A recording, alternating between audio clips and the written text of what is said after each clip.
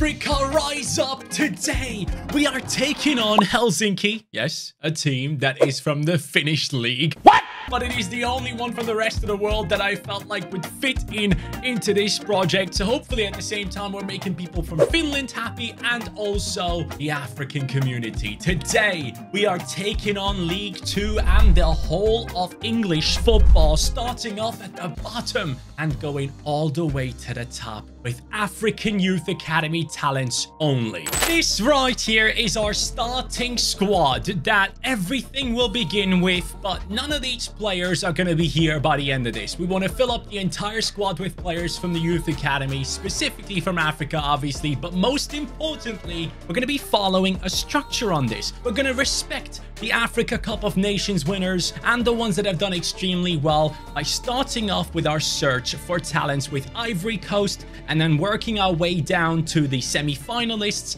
then the quarter-finalists. You understand how this will be working out. So let's see how we can turn this team of Helsinki, a Finnish side, into one that can dominate world football with all these incredible African talents. I cannot wait to see how this team is going to turn out by the end of this video. And of course, we're going to be using our modding system to go ahead and scout in countries that might not even be part of the FIFA scouting system. And by the way, for these videos, as always, I am using the Life Editor mod from Aranaktu on Patreon, and I am using the cheat engine. Those are the only ones I use. Everyone keeps asking me. Once again, there's your answer. Oh, before we actually go anywhere, do we have any African talents in here in the Youth Academy? We do, but they're both very low rated, so forget about that. What we're going to be doing is, though, we're going to be signing a scout. How much money do we have? 3 million. Okay, that might not be enough to sign the best of scouts, but maybe... Oh, there's a 5-star one for 3.4 million.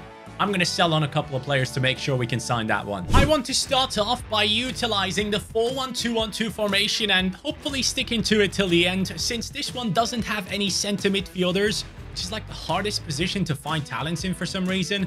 I feel like this is the best one I can go for. I want to get 2 strikers, a center attacking mid, wingers, CDM, and then a 4 at the back formation. So I have just recently sold a couple of players, and I was able to sign this scout, Kevin McGugan.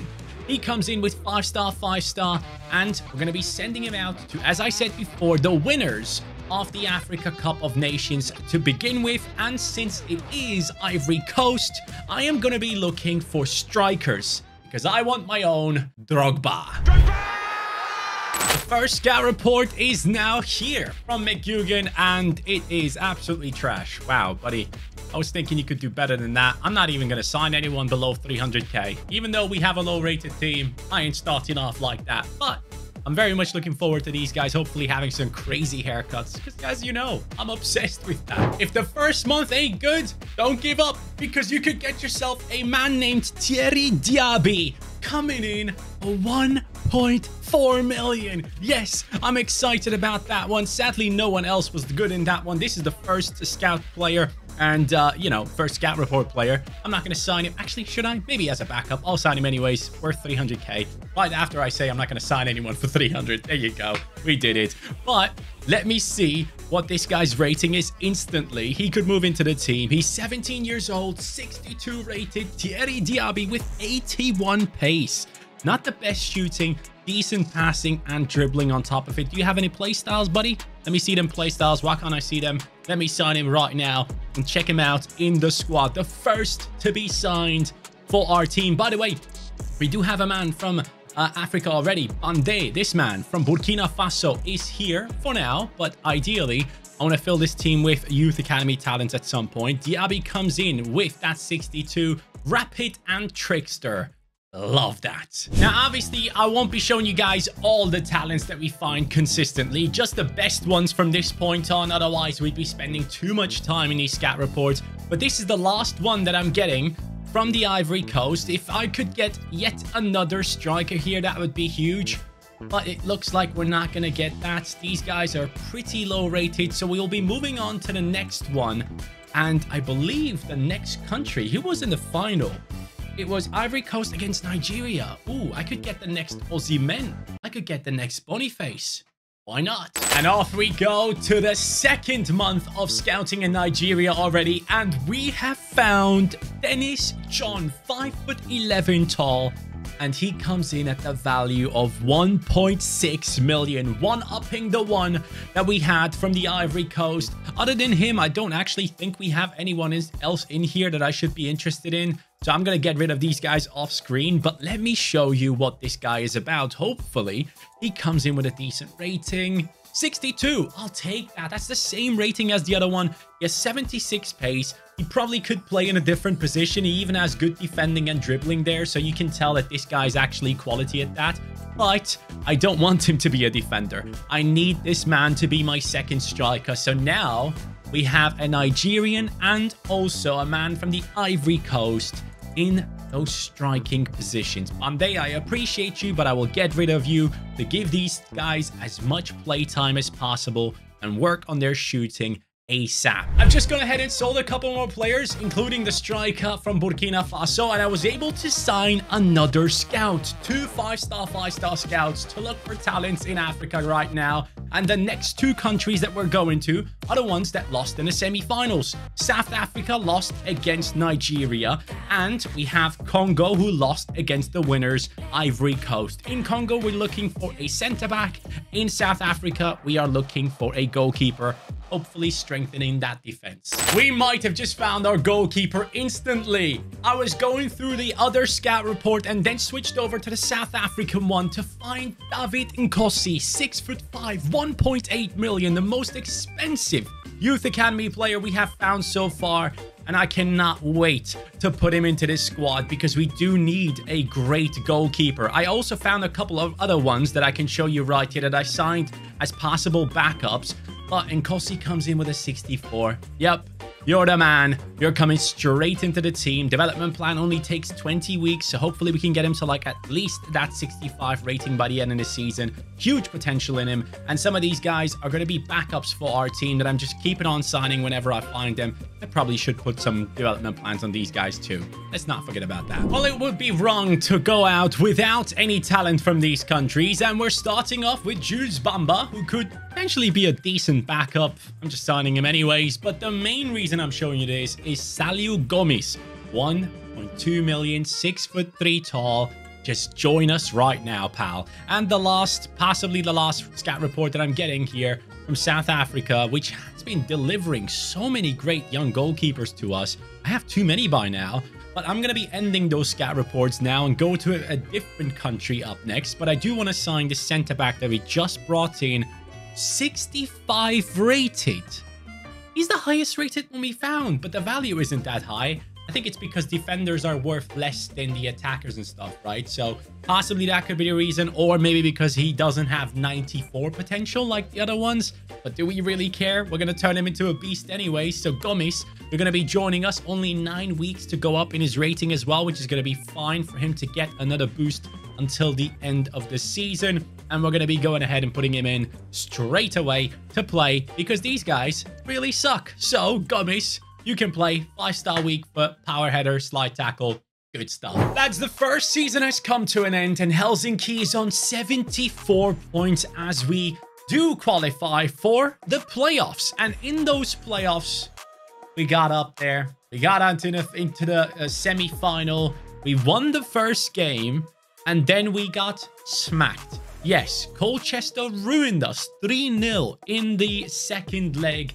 And that led to us not getting through into the next round, not being able to get promoted, and staying down here in League 2 for another season. But I'll be honest, it's probably for the better because this gives these players a lot more time to play against people on their level, and that's a good thing. And so far, we only found a goalkeeper. We have brought in 2 strikers, and that's it. So, actually, no, another centre-back, of course, but that's it. Yeah, we need to find a lot more players in the upcoming season and go down the list of teams that took part in the Africa Cup of Nations. Oh, and of course, let me show you the stats. 10-7 from our centre attacking midfielder, 9-3. What's up with my strikers? John, 23 games, 8 goals, 1 assist. Diaby, 34 games. Okay, these boys really, really need work on their shooting. That is a glaring issue so far. They could have played like centre-back as well, and it shows. Starting off into the new season, I am sending out the first scout to look for defensive-minded players because I still need centre-backs, full-backs, a CDM, and I've sent the other one out to look for wingers because we are lacking a left midfielder and a right midfielder in this formation that can help these strikers score more goals. Here we are now with talents from Angola. Juvenal Alves is coming in and for 600k, but watch out. This is the best we ever found. Worth 2 million. Yes, 2 million, my friends, from Cape Verde. Left-footed winger, hopefully. That is what I'm looking for. If he isn't the winger and he's like a center attacking mid, that's fine as well. But let's see these new players walk into our team. Where are they? Cardoso. Okay, he comes in with a 63 rating right now. Then it is Semedo Fernandez. He is 64 rated left mid. Cardoso could turn into a right mid. And we have solved the situation. Not solved. Solved the situation. And this is another one. I don't know if I've shown you it, but I did find this guy in the youth academy as well. So we could have 2 players from Cape Verde occupying the winger positions. And I am completely open to that. Let's freaking do it. But let's turn him into a right midfielder, which is going to take him 28 weeks. Oh my God. Might as well play him as a left wing then. This guy, it takes him 14 weeks to get attacking work rate on high. That is something I would like to have as well. But both of them are going to be promoted. Both of them are going to get playtime. And the same goes for the man from Angola. He's going to go straight into the lineup as a left back in our team. Let's improve that weak foot and get you in there as well, pal. So really, really good scout reports coming in, having a big impact on our team. So on the left, Hernandez. On the right, we're going to have Cardoso. And in left back, we're going to have, not Palas, Alves. That's the one. We're looking at the last scout report coming in from Cape Verde, and it just doesn't stop. Take a look at this. Semedo Martins, 400k. Obviously not that special, but this right here. Evaldo Ferreira, 1.4 million. Kennedy Duarte, 1.4 million. And then this man for 700k on top of it. And we also have the last scout report coming in from Angola, and it seems like it doesn't actually include any good players. So I'm just going to skip through that, and we're going to send our scout out very soon once again. But in the academy, I want to see the ratings of these guys. 65 rated left winger with absolutely no pace. I think this man has to go into the cam position. 14 weeks. I'm going to turn him into a cam because he does have very good dribbling and passing. Now, we're looking at Lopez, who also doesn't have that much pace. Then we have Duarte, who is a center forward. Ah, mate. How many weeks does it take for him to become a cam? Only 2.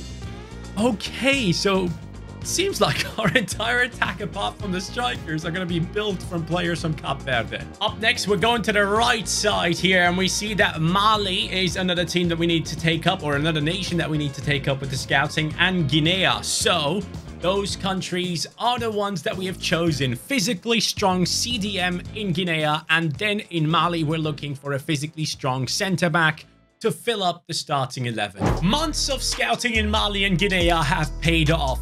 We have found a CDM with an amazing haircut from Guinea coming in. Moussa Leye is joining us straight away, and we will be taking his stats to the next level. There we go. And we're also going to be bringing in this man, Walid Hassan, 68 rated. Lads, this guy was the most valuable one. I don't think I pressed record when I found him, so I'm doing all of this again just in case. But Walid Hassan coming in at a 68, and his value was around like 2.8 million or something. So I am madly excited to welcome that man into the team. Here we go with that signing, and also the position change for Duarte right here. Yes, he goes up. We are now looking at a team that is filled with players from the Youth Academy, except I believe I forgot the right back position, right? Yeah, I did. So that sucks. But Hassan, you're not supposed to be in that position, buddy. You're supposed to be right there. And then this man is supposed to be replaced with... Wait, what? Did I just kick him out the team? Please don't tell me I actually got... Okay. Oh, mate, for a second, I thought I actually released him from the team for no reason. But here he comes, 62 rated. That is fine. Oh, He's way higher rated at centre-back. And Hassan can play CDM. And he does have better shooting, passing. Okay, we're going to swap these two around. Hassan goes centre-back. Leia goes into Hassan goes CDM. This man goes into centre-back. And that way, I believe everyone will be happy. And, of course, the new centre attacking midfielder of the team, Duarte, comes in to fulfill the triangle of Cape Verdean players in those positions. So I love that. Ivory Coast and Nigeria up top. Cape Verde in these positions. In the right back position, we still need to make a contribution, but then at centre back we will have Guinea. At CDM it will be Mali. At the other centre back position it will be Congo. In goal, South Africa, and on the left hand side, Angola. It's going good. His name is Alpha. He goes straight into the team. 1.8 million. Yes, that's his value. I sent out my scouts to look for players in Cameroon and Morocco. Those are the next ones in the line. And we have found some really interesting players. Two of them being right backs, which I obviously was looking for. But we're looking at... Okay, so Ferreira still hasn't turned into a right back. 65 and 64 rated. There is going to be a battle for that position. Alpha is going to be the one taking over straight away. 12 weeks for him to go up in his rating, promoted into the senior team. And if this guy takes a short amount of time to go up, he might be able to compete for that spot, you know. So we now have found two really good fullbacks, and we also have filled the backup position, which really excites me because we can now get rid of that man, and then the bench is slowly being filled with a bunch of the youth academy players as well, if I'm not mistaken. So that's a really good thing as well. So let's get it on. This team is fully ready. I don't know why Gomes is very unhappy. He has been playing every single game. Even if he requests a transfer, you ain't going nowhere, pal. The season is now over, and once again, we made it into the playoffs. I actually thought we would make it into the top 3, but it did work out. Yes, it did. Helsinki is going up into League 1. No more League 2 for us. Let's take a look into the stats of our players and see the potential in them. What kind of numbers are they putting up? John coming up with 34 and 2. Diaby with 22 and 9. Fernandez 8 and 8 on the left hand side. Hassan as a CDM with 7 goals and 2 assists. This right back ain't playing no more, don't you worry. Gomes with 4 goals and 3 assists from centre back, very impressive. And this Musa Sisse lad has been taking a little bit of play time away from people as well, which is a good thing, I guess. And our left back has 7 assists. Our right midfielder has 11 assists. This team is working together nicely already, and I cannot wait to see them in the Prem. So let's start off though with our journey in League 1. I like the number 100, do you? Well, let me give it to you. 100 points. First place for Helsinki. The African Wonder Kids are taking over English football step by step. League 2, we done that. League 1, we finished it. Now we're going up into Championship football, and that is going to be a big test because, let me be honest with you, I like this team. I love it. I love what we have built up here. But I do believe in the Championship with teams coming down from Premier League football and stuff. I don't think we're going to get direct promotion. If we do that, I'd be extremely satisfied with it. But I think there might be 2 seasons on the horizon in the Championship. Having said that, let's take a look at the stats right here. 33 and 10 from our very own Drogba. Diaby is doing well. John with 19 and 3. Hassan again from CDM, just taking so much part in that attacking play of our game. And then we have the wingers doing a good job too. Anyone with an immense amount of assists? Oh, by the way, the Moroccan has taken over the right back position. Yes, Idris Said is now the right back. It's not Alpha. He's actually 2 ratings above him by now. And playstyles wise, let's go through all of them here. Duarte has a bunch of them. Wow, I love that. Fernandez has only 1. Cardoso has only 1. Hassan only 1. And then our centre backs actually have a couple there, which is impressive. Left back, whip pass. Right back, nothing. And Kosi, far throw and rush out. Okay, buddy. That is how the team is looking. Ratings-wise, the lowest one is Cardoso with a 71 alongside Said. But that is okay. Good enough for Championship football, at least in terms of, like, not going back down again. I'm sad to disappoint, but we didn't get first in the Championship. we got second. Helsinki with 90 points, going straight up into Premier League football.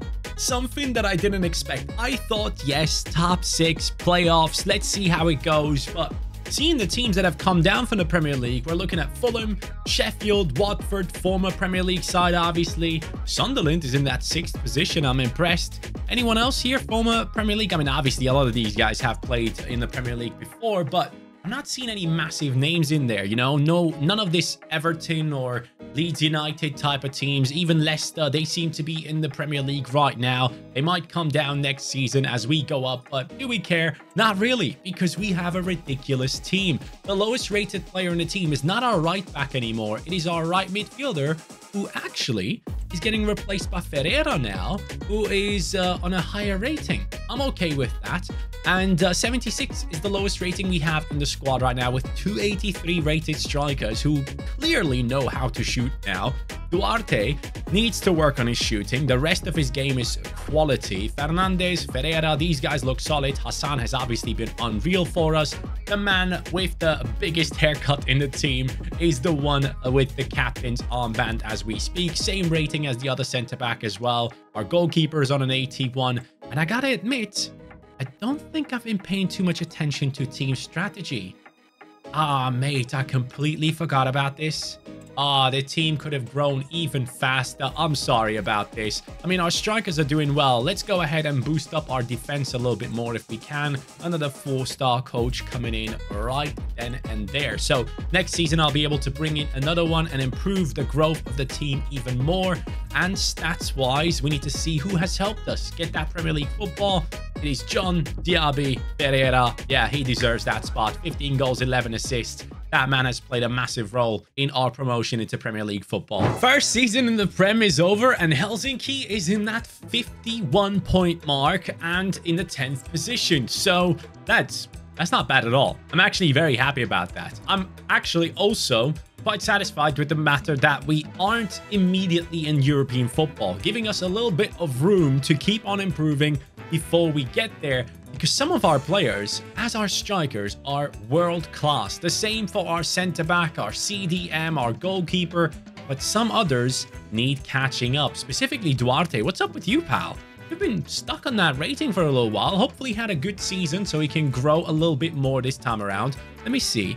Has he been growing at all? Duarte? Okay, he has gone up by +3. He's an exciting prospect. That's good to know at least. Let me see them numbers. 22 for Diaby, 18 for John in his first season in the Prem. That's good. Our centre-back scores 5 goals. I assume that is from the set pieces. Duarte, 1 goal, 3 assists. Not that great. Buddy, I need you to step up. I really, really need you to do that. Okay, you remember how we finished like far outside the top 4 last time? Well, it's different this time. We got first. Helsinki is in first place.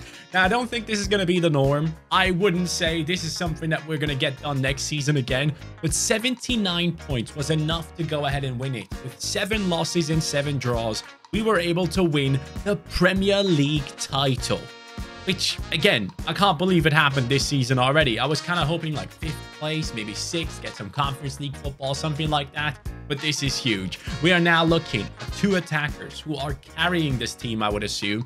Duarte, because he was an exciting prospect, has still managed to grow quite a bit. I heavily focused on his shooting, which was trash. And then we have Fernandez on an 87, Ferreira 84. The other one is on an 81. Okay, Said on an 85. Ferreira is the lowest rated player in the team now, which is fine. I mean, this team is Champions League level at this stage. So winning the Premier League maybe shouldn't really surprise me as much as it has right there.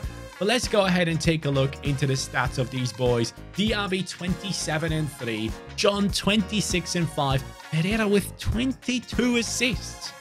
Yeah, this boy is having a good time. Next season is definitely growing a lot. Fernandez with 8 and 9, not bad at all. Duarte, 8 goals this time. That's not bad. That's an improvement. Just cruising past Sporting to now beat PSG. Very close battle there. We beat West Ham in the cup. We are beating Real Sociedad in the semi-finals of Champions League football. And we're playing against Chelsea in the cup final to then play AS Roma in the Champions League final. Now, in my last rebuild, if you haven't seen it, don't listen to what I'm about to say. 1, 2, 3. I lost the Champions League final, so I really desperately want to go ahead and win this one. But the cup final here, is there a chance for a treble for Helsinki and the Africans in our team? Let's get it. Here we go. Oh my God, look at that team. That team has to win it. That team has to beat Chelsea. Yes, it does. Duarte twice. Let's go. Oh, 3 times. He scores a hat-trick. Oh, mate. The story of Duarte is now incredible. The man couldn't score a goal to save his life, and now he's scoring a hat-trick in a cup final. That's what you want to see. Let me go ahead and see the team of AS Roma though before we take a closer look into the final squad that we will be having at the end of this video. Let's go ahead and see AS Roma with Gonzalo Ramos, Rodriguez, Rabiot, Aleix Garcia, Gavi, Zalewski, Kristant, Konate, Mika Marmol, Livramento, and Jonas Ubik. Interesting team. It doesn't scare me, which is why it should scare me. That's how it always goes. So let's go ahead and take a look into the standings. Is there a chance for a treble? We have won the FA Cup, obviously. Carabao Cup? No, we didn't win that one. Premier League? No, second. It's fine. We won the Premier League title last season. Manchester City, you can have it. I don't mind. We're in the Champions League final right now, and that is what we want, as we have already claimed the throne in the Premier League. Diaby, 38-3. John with the 27-2. Ferreira again with... Didn't he have 17-22 last season as well? That is really odd. 17 goals and 9 assists for Duarte. Let's go, buddy. Fernandez on the left now, stepping up as well. 11-16. And then you look at our centre-backs getting involved with assists. Our CDM still doing a good job. Not scoring as many, but assisting a couple.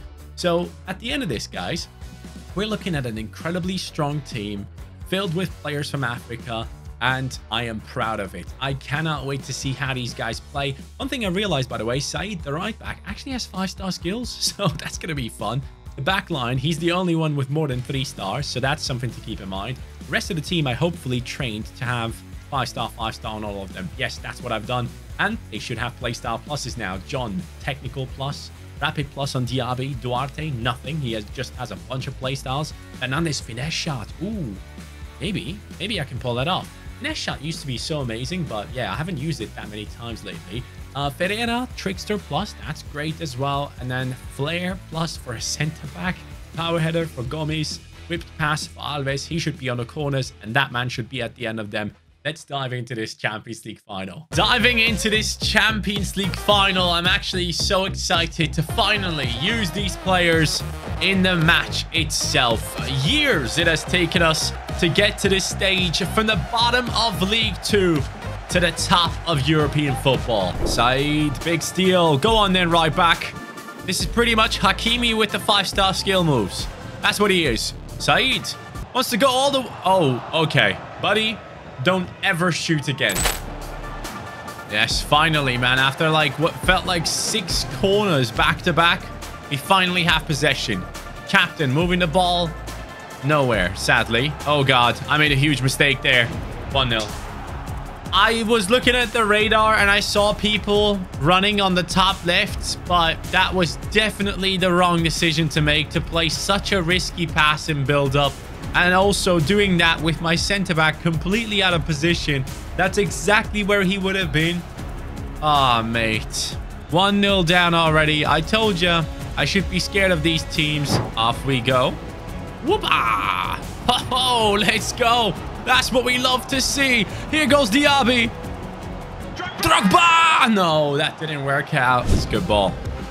That's a really good ball. Oh, my God. Don't tell me he scores again. Shoot, save, because that was a well-placed header. How do they always make this happen? Go on. Nice. Move it. Nice. Go on. Duarte, our centre attacking midfielder, with a beautiful pass. Crossbar. You've got to be kidding. I need to be better. Nice. Duarte sees the run of John. John does it better. Our Nigerian striker gets the equalizer. Diaby, watch and learn, buddy. That's how you need to do it. You need to have composure in situations like that. Diaby so far feels like Darwin Núñez back in the day when he was just hectic not getting things done. But this is how we need it to be. 1-1. We're back into it. Let's do it. Let's see if we're good in the air. Let's lob this in. Diaby, why is my striker on the corner? That's why. Because we nearly freaking scored from it. I have to sneeze. I still have to sneeze. It just doesn't go away. I think it's gone. Let's go and attack. Here we go. Duarte. John, make a run for me. Duarte, beautiful pass. Back into Diaby. Duarte again. John again. Into Diaby. He goes for it. And he hits the crossbar again. This is ridiculous. Oh, I knew it. I knew I could win that.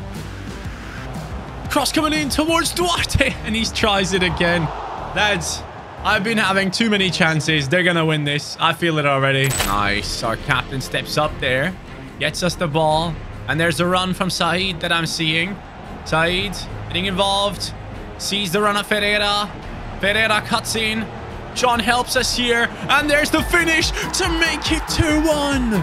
From the right-hand side of the pitch. All the way down the left. It is Fernandez, the left midfielder, scoring possibly the winner for Helsinki and the African Youth Academy. Let's freaking go. Take a look at that once again. Diaby going ahead and stumbling up that defender.